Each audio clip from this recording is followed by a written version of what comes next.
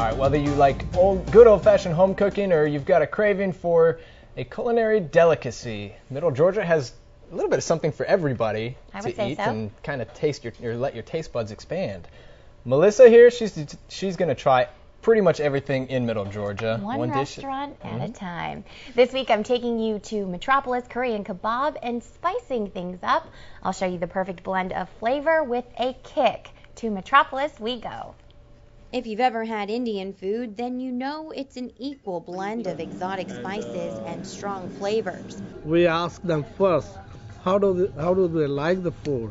Medium, mild, hot, and Indian hot. After more than 2 decades of working in the restaurant business, Ram Saran, the owner of Metropolis Korean Kabob in Macon, knows a little something about dishing up good food. Mostly people, they love it, our lamb and vegetable. They love it. It's about making customers happy and healthy.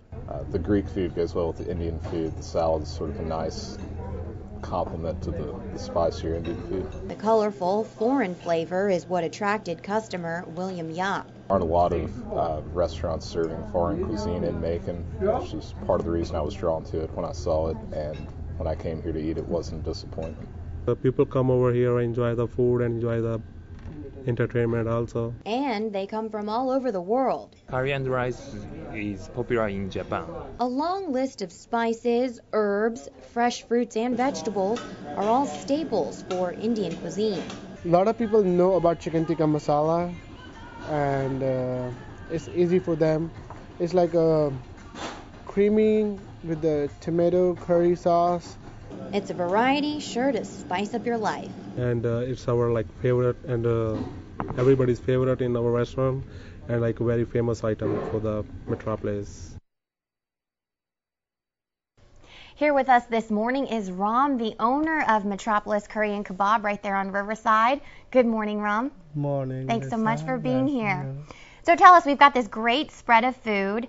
Talk to us about what we have here today.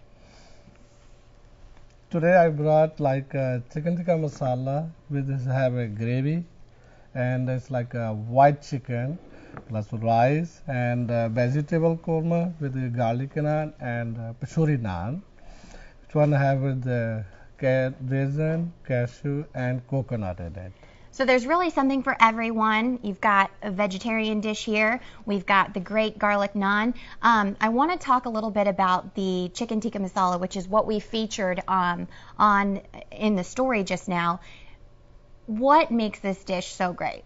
The chicken tikka we have cooked into the clay oven.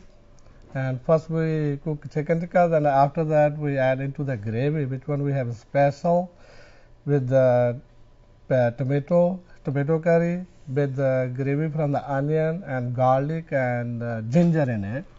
And so we add some heavy cream.